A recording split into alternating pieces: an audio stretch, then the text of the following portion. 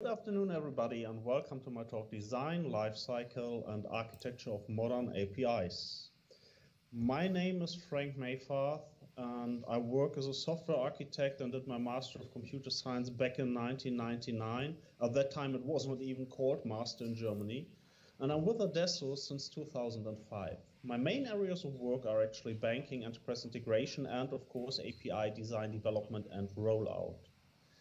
Well, at adesso, our philosophy is actually business people technology, and that's what my work is actually most about.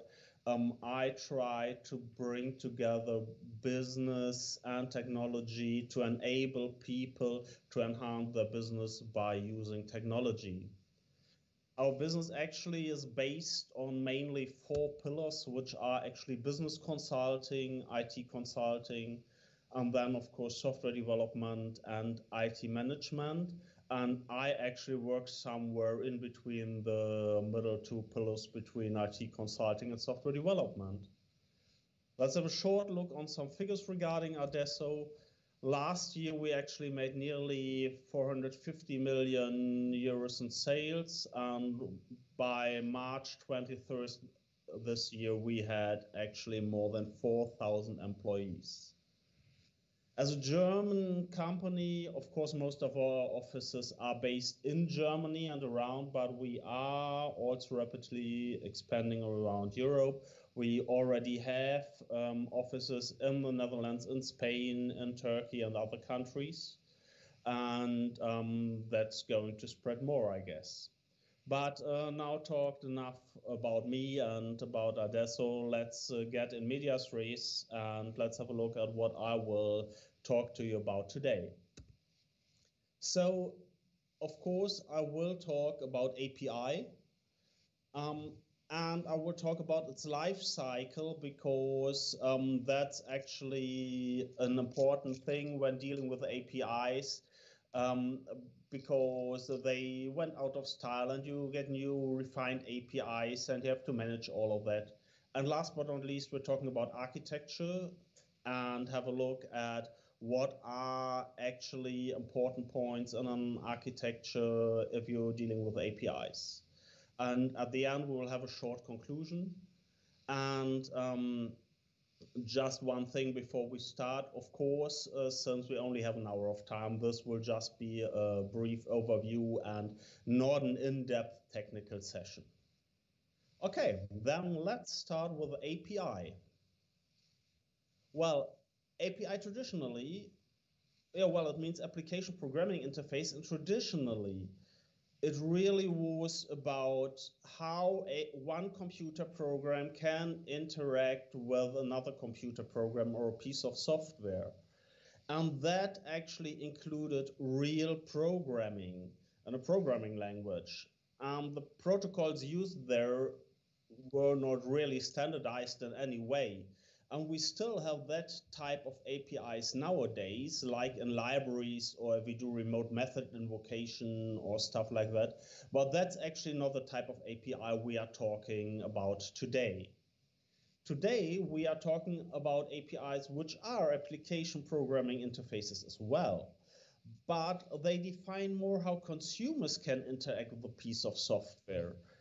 And that means that programming in a programming language is not necessarily involved here, because a protocol most often is REST over HTTP, which is pretty well defined and is standardized. And because of that, you can actually use generic clients to access those APIs and try them out. And in the first step, you do not have to do actual programming.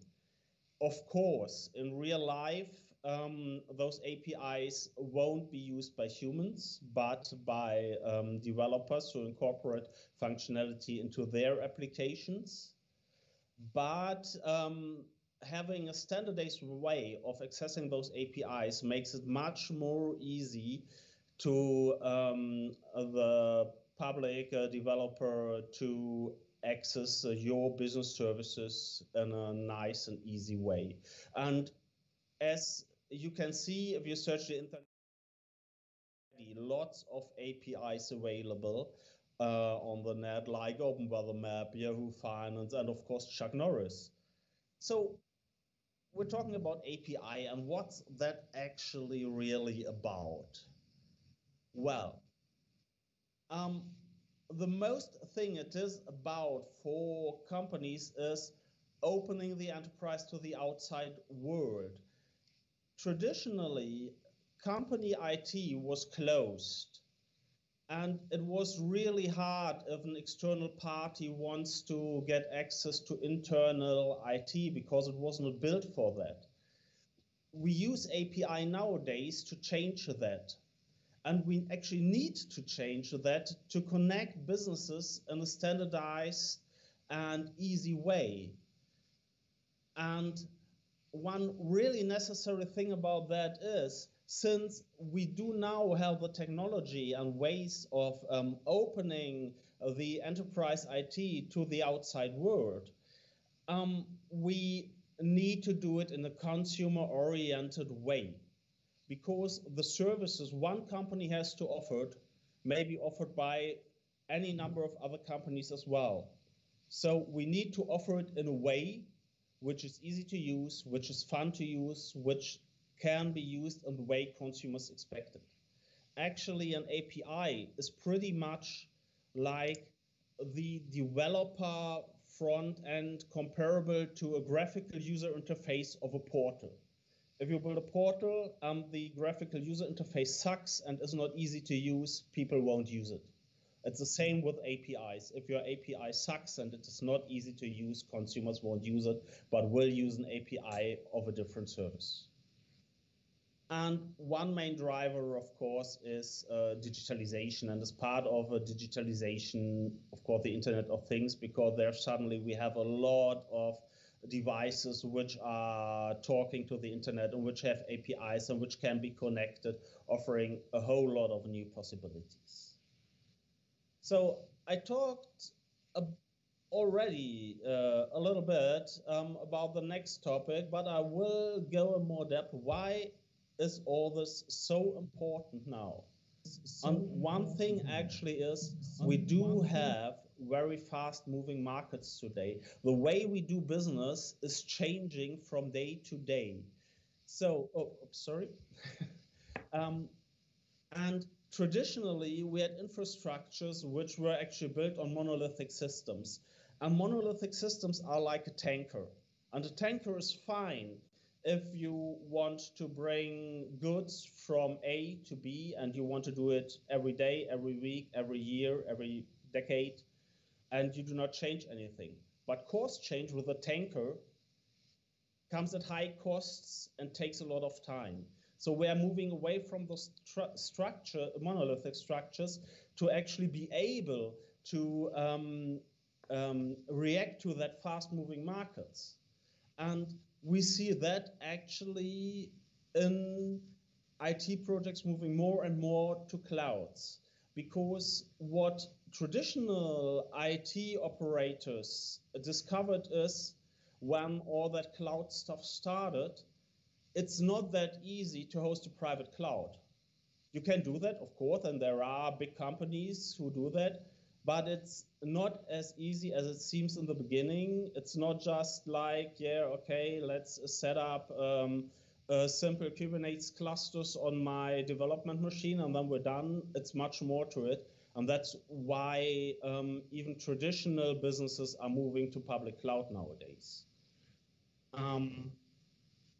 And as I said before, offering APIs nowadays is really a business critical decision. Some years ago, Brad King wrote a book which was in its first iteration called Banking 2.0, and then there was Banking 3.0, and I don't know if there are more iterations by now. And what he said at the time was that banks will actually lose their retail business if they do not open their business to the internet via APIs. Because if they do not do that, then there will be other companies who offer really smart retail banking apps to their customers, and then banking customers will use those apps. And of course, we all know that nowadays there are those apps, and banks are eagerly to keep up with those fintechs offering that nice, shiny apps which you can use to do your banking business. Well, I talked a lot about APIs, why they are important, what they are about. But if we're talking about APIs, we have to talk about one thing especially, and that is the REST paradigm. As I said in the beginning, REST over HTTP is the common protocol we use nowadays when we're talking about API. So REST means representational state transfer. But what is REST actually? Well, first of all, it is stateless. That sounds a little bit strange. As I just said, REST means representational state transfer, and there's state in it. But you know, REST is resource-based. And the protocol itself is totally stateless, and it should always be, although technology would allow for doing it stateful, but you should not do that because statefulness increases the complexity of a system a lot. So if you can avoid statefulness, do it. So what does this mean, representational state transfer, if you are stateless? It means that the resources itself you deal with can have a state, of course, but that state is part of the resource itself, and that's the difference. So at some point when you're designing REST APIs, you surely will create a resource model, which in many cases will be close to the domain model of your business. The next thing is actually, which is special to REST, that you deal with URIs. And all of your resource, may it be an account, or may it be a user record or a document, every resource has a distinct URI to access it. And that's the URI you use for all the operations on that resource, to get it, to change it, for everything. So that takes us to the next point. To work with those resources, you use HTTP methods, and HTTP methods only. And of course, if you know HTTP, there are not that many HTTP methods, and that restricts you, of course.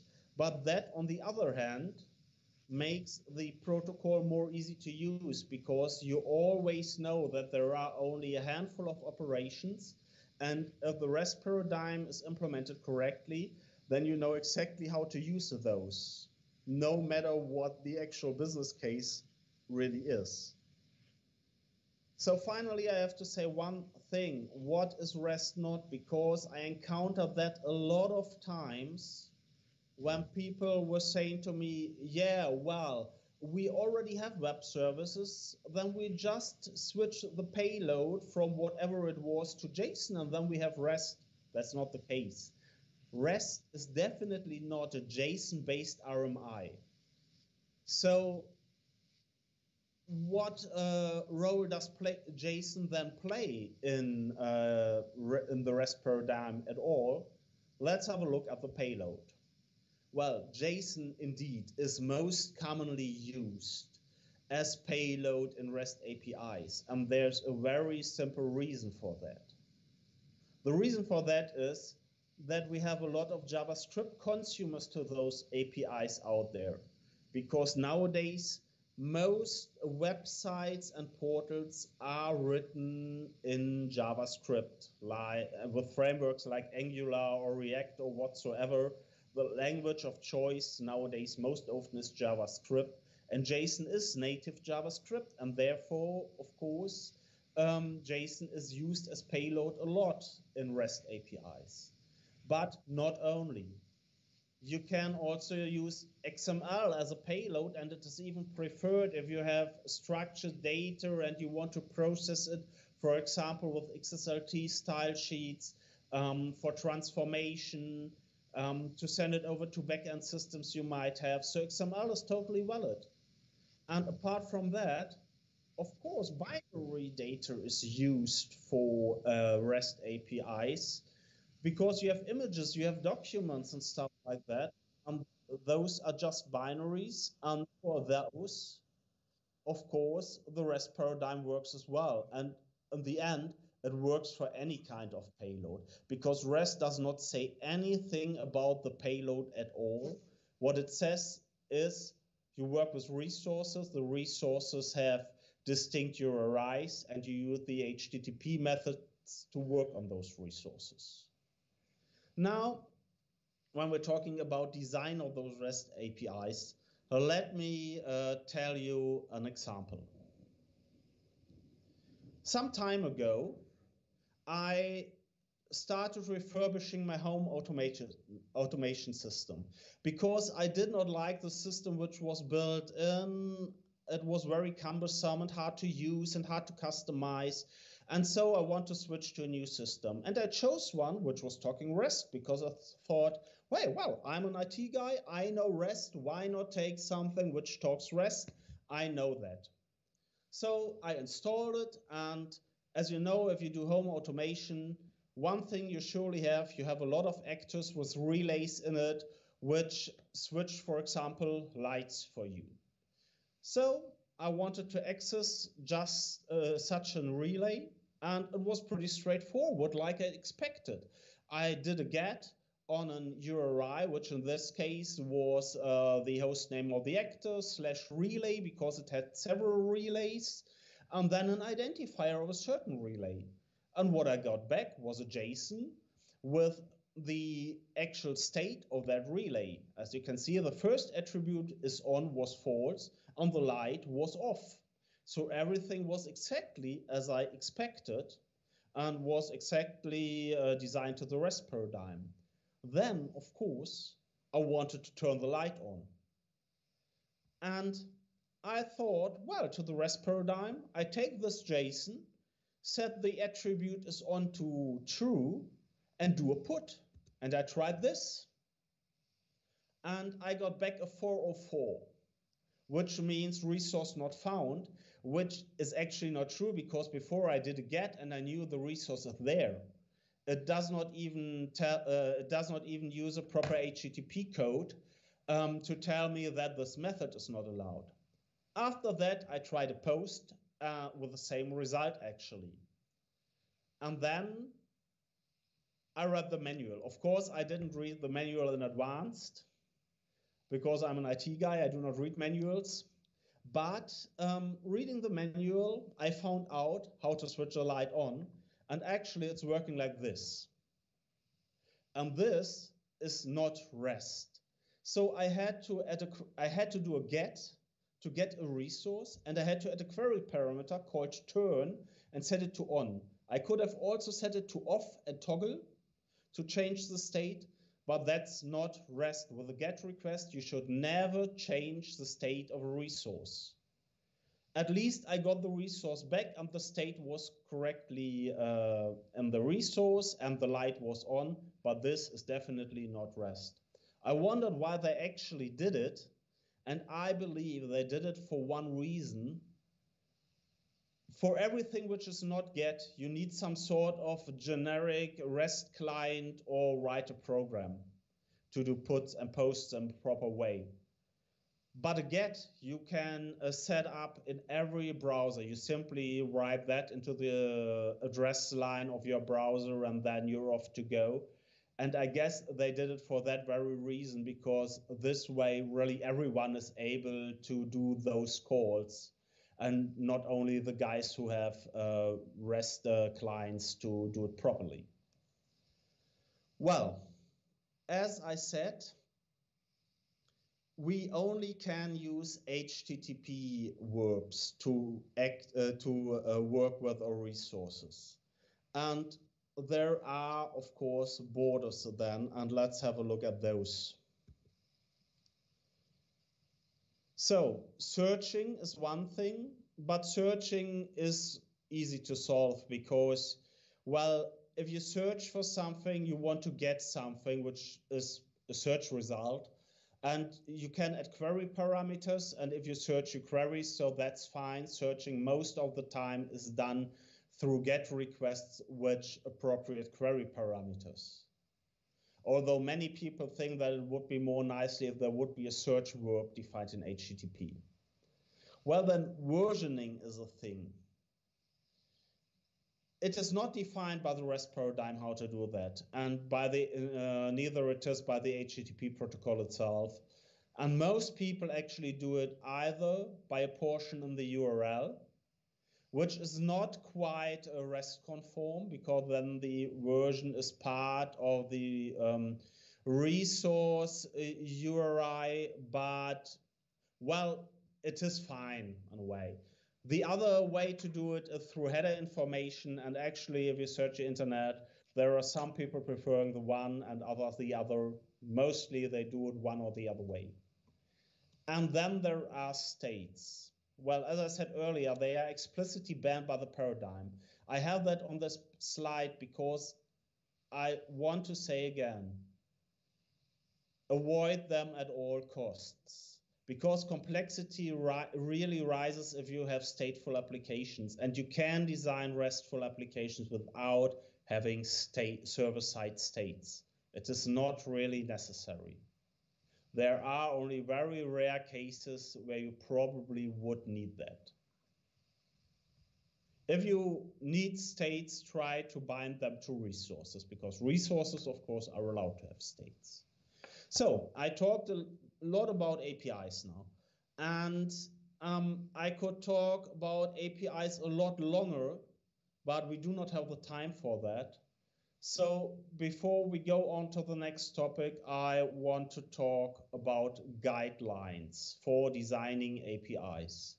And as you might know or not, Zalando actually provided a very reasonable basic rule set. They really sat down and write down what you should think about when designing and working with APIs.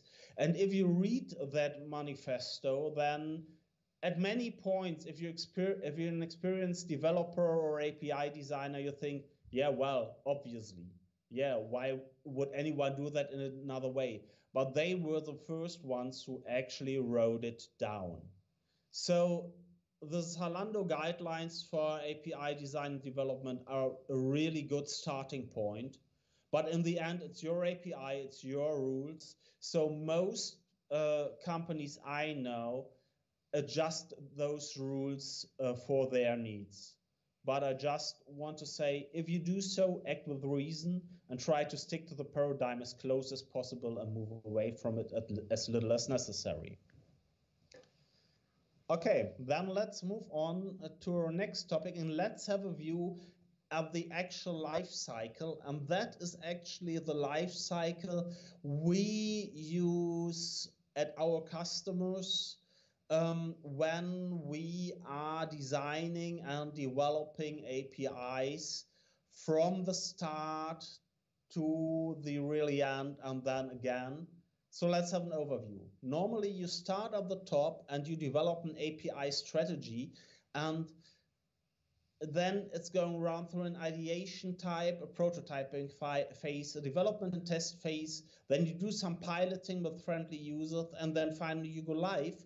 And then you start again. You have to look at your APIs, take your lessons learned, and do the refinement and turn around. So let's have a look at those 6 points we use in our API lifecycle at Adesso.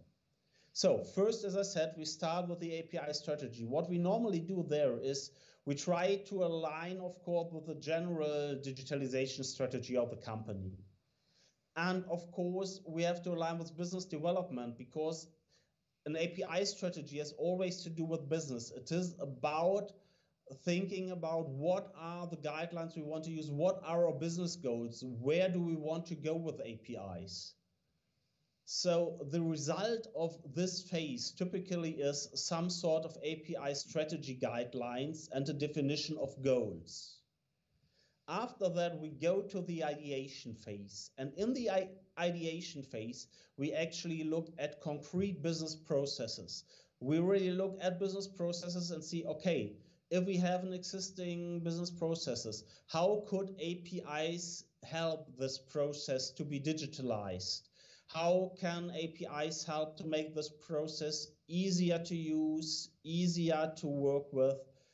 How does a process probably need to be changed to have APIs incorporated, which then can be used by outside parties? So what we normally do in this phase is actually, first of all, we have to identify the stakeholders. We have to talk to all the people who know the process and who know how this stuff works. We have to do the requirements engineering. We have to identify which API, where APIs could actually be connected to the process.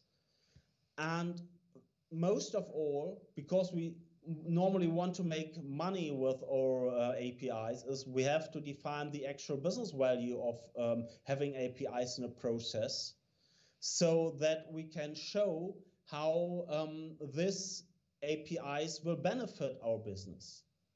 And then finally, we define a domain model from which we will later on derive a resource model.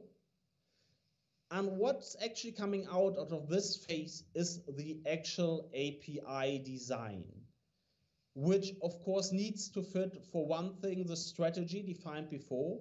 And at this point, we have a first look at, does it fit the technical infrastructure of a company? Because if it does not do that, then we can make no use of the API. And then we go into prototyping. And into prototyping, we're not starting developing services or something like that. We're just dummy prototyping those APIs to connect them to the process to see if what we thought of in the ideation phase, if our ideas actually work out, if we try to work with that process with real prototypes. And there we will identify constraints and boundaries, because we have to verify certain fits here. We have, for one thing, verify if I use those APIs, does my idea actually fit the consumer needs? Can I use it in the intended way? Then I have to do the technical fit. I have to talk to the IT department and see, hey, guys, can we connect those APIs to your systems in some sort? Is that possible the way we come up with the ideation phase? And finally, of course, we have to do the functional fit. So is the business logic behind those APIs, does it work out? Does it work out in the process? So if we have all that, then the end of prototyping should actually be a technical specification with which we can then start on the development and test phase.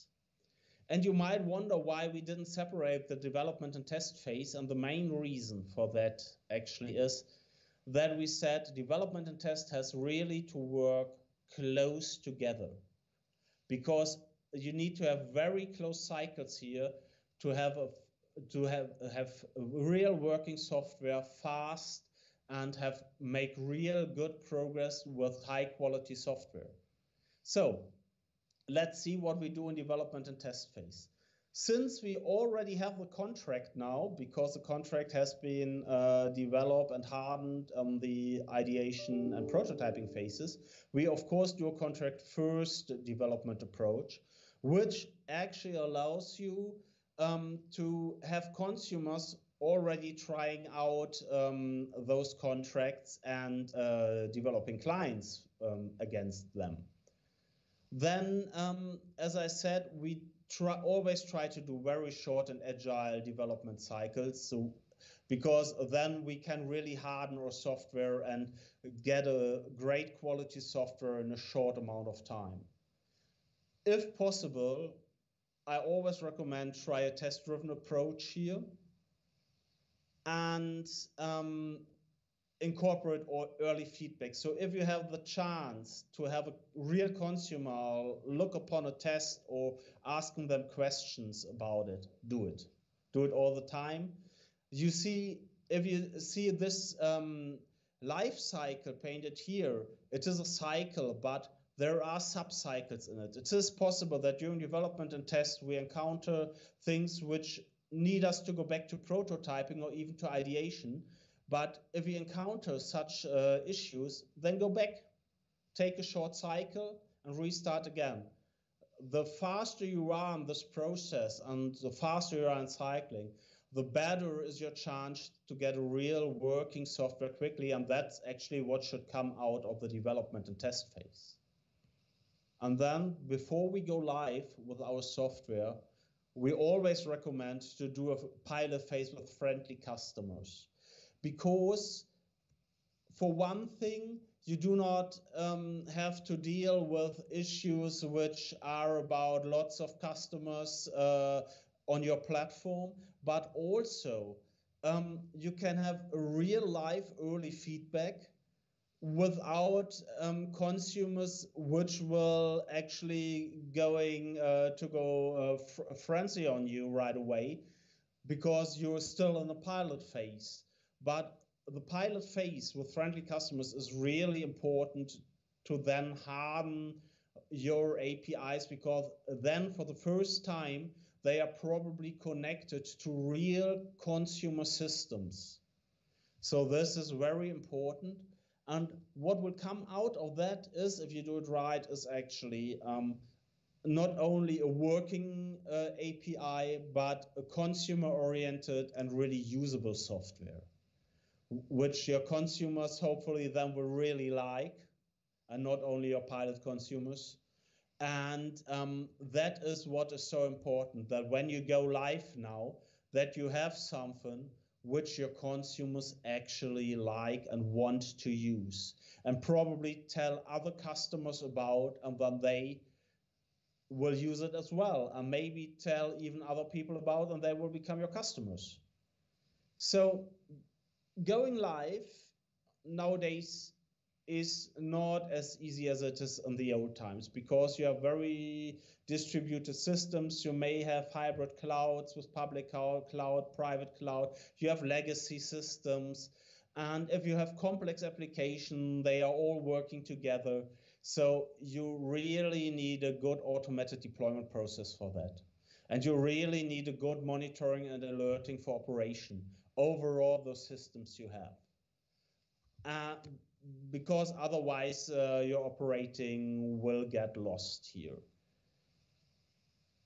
And then the most important thing during operations and all the obvious stuff during operating such a system, like scaling and security and all that stuff, is actually take your statistic, take analysis, talk to your customers, try to get feedback all the time, not only during pilot phase, so that you can really gain insights for the refinements of your API, and then you start all over again. Often you do not start with API strategy right again, but go directly from go live to ideation again. But if an API is published, then you should more or less immediately start on refinement. You always have to have a look on your APIs and see what can we do better? How can we better our APIs? Because the others will do that too. So if you don't do that, then others will have better APIs for the job, and then you'll probably lose customers. And that's the simple reason for doing that. So this really is an ongoing process. So moving from API to actually architecture. And when we're talking to architecture, well, we talked about API, but to be honest, the API itself is just a contract. So the API is just the tip of the iceberg. But to make APIs work, there's a lot of stuff underneath. Of course, typically you won't have all those layers which are on this slide. I just put on a lot of different layers you probably may encounter in a real life application, maybe some of them, maybe only few of them. That depends, of course, on the type of application you have. But nevertheless, it's never just APIs. There's always something below it. And these layers need to work properly together. Otherwise, your APIs will suck from a technical perspective. They will be slow. They will be inaccessible. They will be hard to use. All that stuff. So the layers below your API need to be sound as well. It's not just if you looking into API management, if you look into microservices tutorials and stuff like that, you sometimes could really think that it's just, yeah, okay, I'm just writing a service, and then I put my YAML file, for example, that's how I define my API contract to my API management platform, and then I'm done. Yeah, and while on a playground, that's of course pretty easy to go. And if you're on a greenfield scenario, then that's maybe working out, because then everything is new and shiny and you do not have any legacy systems. You have no constraints, and maybe it is just like that you just build a bunch of services connected to some data layer, and you have API management in front of it, and that's it. That can be in a greenfield scenario, but my experience actually is that in real life, you are dealing a lot with brownfield scenarios. And if you're dealing with brownfield scenarios, then you do have an existing infrastructure and it applies constraints on you. You have technology gaps which have to be bridged.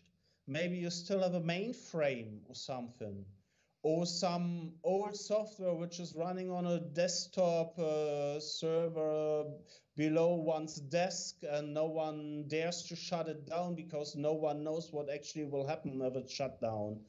That's not a joke. I actually encountered situations like that. So your technology selection may be limited. There are companies which, for example, say, okay, you may use open source maybe, but only if there's enterprise support for it, or something like that. And in a brownfield scenario, often the complexity is actually not coming from your application itself, but from the environment you're working with. So in a brownfield scenario, there's a lot of things you need to look at, which increase your complexity and which makes development harder than when you can simply choose what you want and work with the tools you want in a greenfield scenario. And that you always need to keep in mind when we're talking about architecture. And that's where additional layers come in. So now let's talk about legacy system in particular. Most legacy systems come with technical risk because they may use old technology like file-based APIs or some RMI or queues or something, which is pretty easy to handle in the end. But all those stuff is coming in, and you probably actually need sophisticated integration techniques. When I started an enterprise integration projects a few years ago, fellow architect said to me, "You're starting an enterprise integration project nowadays? We're all building microservices. We don't need enterprise integration anymore."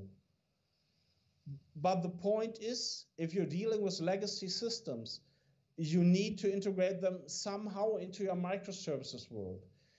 I agree that you do not need monolithic traditional ESBs anymore, because what we build nowadays to integrate those is actually what I like to call micro integration components. They are not services, but they are components running, if possible, on microservice environments, on container platforms, and we use them to integrate those. But in the end, you need to do something with those legacy systems to connect them with their new and shiny world. So let's have a look at those layers I talked about before. Let's start with the consumer layer. At first, you might think that we do have a little access to the consumer layer, because the consumer layer is actually what our consumers implement to use our API. But of course, we want the world to be easy with them. It should be easy for them to work with our APIs. And therefore, we should offer them such easy ways. We should probably offer them guidelines on how to build clients, stuff like that. So we have influence on the consumer layer because we can talk to all the consumers of our API and tell them what we think is the best way to use our APIs. Have tutorials, have examples, have support. That's how we make API usage easy on the consumer level. So, and to do that, some things are actually really necessary. First of all, we have to know our consumers and we have to know their way of working, because otherwise we do not know what help they need to use our APIs. And making it easy for them to use our APIs, I cannot say it often enough, is crucial to business value and success. So get them involved early. The next layer you will surely always have when dealing with APIs will be the API management layer. And when we're dealing with APIs on the API management layer, we often distinguish between three types of APIs. We do have private APIs, and private APIs are actually just for in-house applications. They are never published to the internet. And then we have partner APIs, and often they are built on those private APIs, but they do not show all the data probably, or they are tailored to our partners' needs. And partner APIs often are available through a VPN to our partners, or even through the internet, but then only to partners and not to the public. And then, of course, we do have public APIs, which at least theoretically are available to everyone.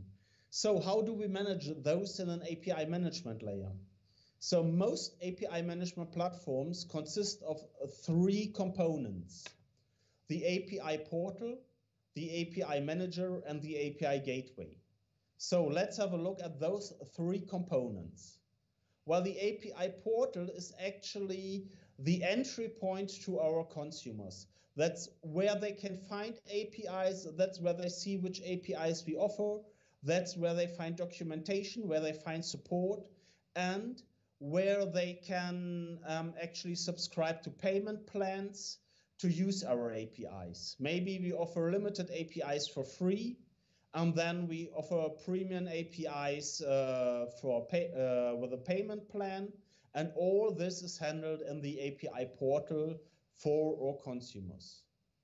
On the other side, there's the API manager, and that's actually the control center. That's what our API designers use to install their API contracts, to define which payment plans are actually available to the consumers. That's where you have reporting and analysis. And last but not least, the API gateway. And the API gateway is actually the technical component, which is actually the runtime component, which controls access to our APIs. So this is traffic management, access control. This is where versioning is handled at a runtime. And depending on the product used here, you may have already integration implemented to connect to several legacy systems. For example, what such a gateway most often can do is translating SOAP into, let's say REST, because SOAP mostly is not resource-based, but is more RMI-like.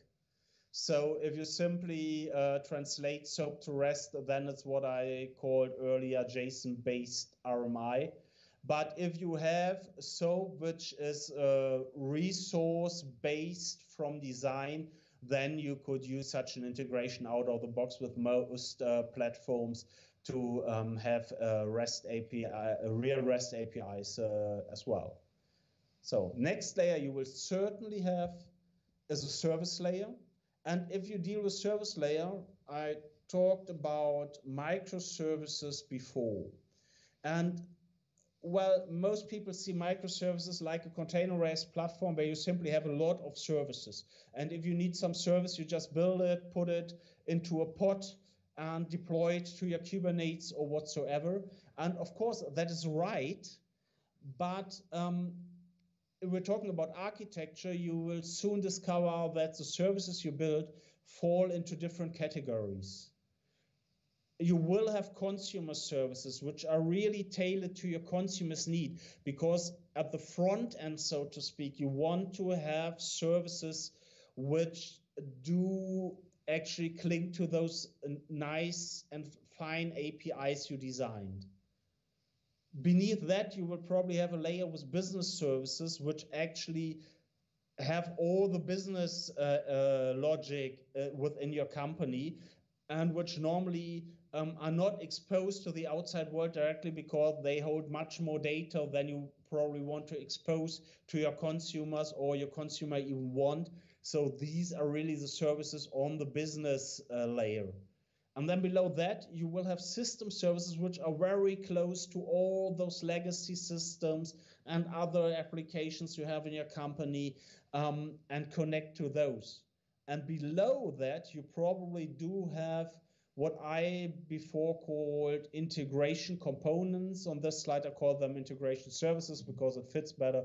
But often those are actually Apache Camel routines running in a containerized platform as well, which are really about getting data from one system to another. There are all those cumbersome and obsolete ways of moving data involved, like file-based APIs, MQ-based APIs, and all that stuff you might have there in your existing IT infrastructure. So if you have such services and you have these different layers, it becomes obviously that you at some point start to organize them in service meshes like Istio or whatever mesh you like, but that's very likely to keep control about what you actually have. And as I said earlier, you will surely run those services on a containerized platform like Kubernetes or something which builds on Kubernetes like OpenShift. There are a lot of options nowadays. Maybe you have the option to go to the public cloud, which makes it much more easy in most cases. So, but in the end, you can host it everywhere. You can host it private, public, or hybrid. I would not recommend to host your services on a monolithic server because of the problems we have there with scalability and stuff. Those times are gone, I guess. And as I said earlier, you will need a tailored deployment process for those. That's for sure, because otherwise you will get lost. But the good thing is most of those container platforms nowadays offer deployment tools to make deployment even to hybrid clouds where you have different clouds on different providers really easy. So let's have a look at system and integration layer. As I said earlier, you will need to integrate systems. And most of those will not even be services. We often do that with Camel, and we then have micro integration units, which actually integrates only a few systems together, and then we have a lot of them. Because this way, and that's the difference to a real ESB, is if you have that on a containerized platform, you really can scale the integrations you need to scale, and you do not need to scale some monolithic ESB vertically. That's the main difference here for us. And one other thing for such a system and integration layer, of course, is that you are able to unify your domain model, because when you build APIs, you will want a unified resource model, and your existing IT infrastructure might not have that. And this is a chance to unify your domain model at a very low level. Well, then last but not least, you have existing applications which might be microservices application or monolithic applications. They might talk SOAP. You may have queues, files, remote method invocation whatsoever. And you need to integrate those two. Those are systems as well. And maybe you write new applications, then hopefully microservices and not monolithic ones, but you will do so. And those will be part of your overall application as well. And maybe you have third-party applications you need to incorporate. In rare cases, and I'll be brief on that one, you will also have a process layer. Process layers are great for two things. If you need to have business processes, then you can model them in BPM and have a real workflow engine. Never try to model a whole application flow in a workflow engine. I have seen that a few times, and it has always been a disaster. But if you have explicit business processes which can be modeled in BPM, then that's a good option to have them in a workflow engine and connect those to your, and to connect that one to your actual services. If you have vast data scenarios, like in big data scenarios, workflow engines never work out. I've never seen that the classic workflow engines work out in such scenarios. Then it's better to derive state on demand from the data itself, so that you have data-driven processes and data actually defines the process state. And then we have to talk about one thing, and that's the transport layer, because that's something we talk a lot about in those architectures nowadays. Because traditionally, we are working with transport layers like batch processing or files moving from A to A, or we have transactional databases, which are pretty reliable and of course faster than batch processing and working with files. We may have message queues, but we have more and more situations where we need to process lots of data in real time. And then we're talking about infrastructures like event sourcing, streaming. Kafka is the de facto standard here. And then we need something like that, especially, for example, for decoupling slow systems, so that slow systems which are connected to our overall infrastructure does not tear down our complete infrastructure. That's what those fast track systems like Kafka come in. But all the time, act with reason and really decide each time what is the real way to go for transport. Sometimes a relational database is just what we need. Sometimes batch processing is just what we need, and we do not need to do everything via a Kafka stream, really. So, and yet now we're really getting to the end, because at some point we will have data, and we will have a data layer. And as I just said, relational data is not dead. We will have relational data, we will have data warehouses, we will have operational data, we will have application data, and that will be structured in tables, because there is data which is really made for be stored in such a way.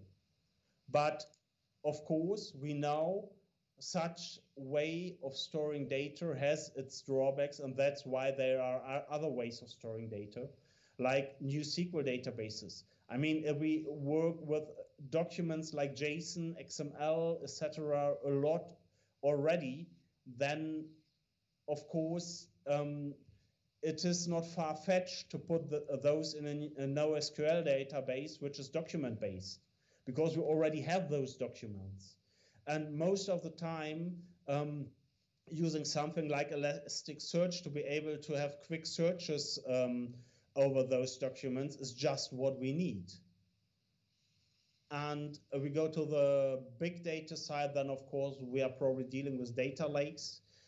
But normally, not like in this picture, you won't have just one data lake with unstructured raw data, but you will have processes to refine that data and have several data lakes with several refinement states. But in big data scenarios, you will surely deal with those sorts of data layers as well. So finally, after talking about a lot of different layers and what they are about, we now really come to the conclusion, because I talked about a lot of stuff, and this has just been a brief overview about stuff you will encounter in the API life cycle. And so now I'd really like to summarize for you what are the things I really want to say and I really want you to remember from this talk. So first of all, APIs are not just about the APIs itself. There's a lot more to them, and there's even a lot more to them than just a bunch of services running on some container platform. If you're dealing with APIs, I really advise you, focus on consumer-oriented design. That's really important, because if your APIs are not easy to use, if they are not working properly, people will not use them, and there will be other APIs and they will use those. Always think about the business value. If you build an API and everyone likes it, but you do not make any money with it, there's no use to you for it. Business value, of course, does not essentially mean making money through a subscription plan. It can also mean, like, for example, the big companies, they offer stuff for free, but they collect data, and then the business value is collecting that data. But there always should, of course, be a business value. Otherwise, there's no use in developing all that stuff. The next thing is, make your refinement cycles as short as possible. Try to get the focus on your APIs small. You can build big systems, but try to focus on small portions of it so that you can have short refinement cycles on those, and not big refinement cycles like we have in the old days when we had releases once or twice per year, because then you cannot react to changing markets. So, and last but not least, always try to have a holistic view of the whole API lifecycle. Don't focus on one bubble of it, because everything has to work together to make your APIs work.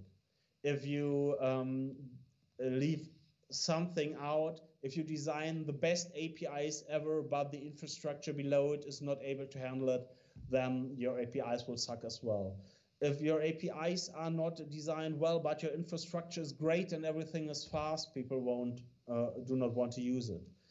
If people complain about little things in your APIs and you're not able to react fast to the needs of your consumers, yeah, well, you have the very same problem. So all of the steps of that life cycle are actually important. So now it's 5 o'clock and I'm done with my talk. So I'd say we're at the Q&A session. So if you have any questions to me, now's the time.